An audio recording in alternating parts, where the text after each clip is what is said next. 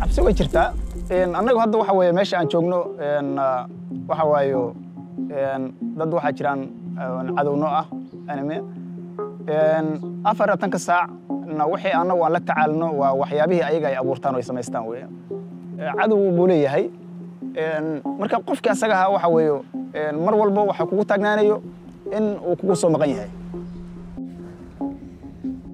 Really, it's a constant problem. The mines really are living enemy. Mines will not die. We had hand Dina I martaas tu korxeen ayaalina dua dhintaan anina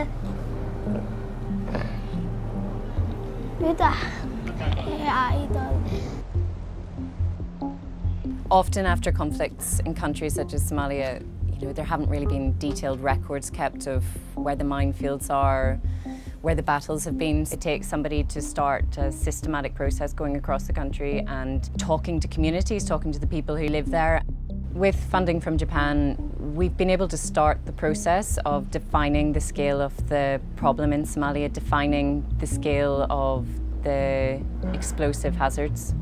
Really, there has to be a Somali solution, and for us and the government, it was very obvious that the Somali police force was the answer. So we've worked for the past 5 years with the Somali police force to help them develop a capacity to train and equip them and mentor them in developing a bomb squad, which has turned out to be enormously successful. I mean, these guys, these young Somali guys primarily, have cleared a majority of the unexploded bombs from Mogadishu city. That's an epic achievement. That's a great achievement that Somalis can be extremely proud of.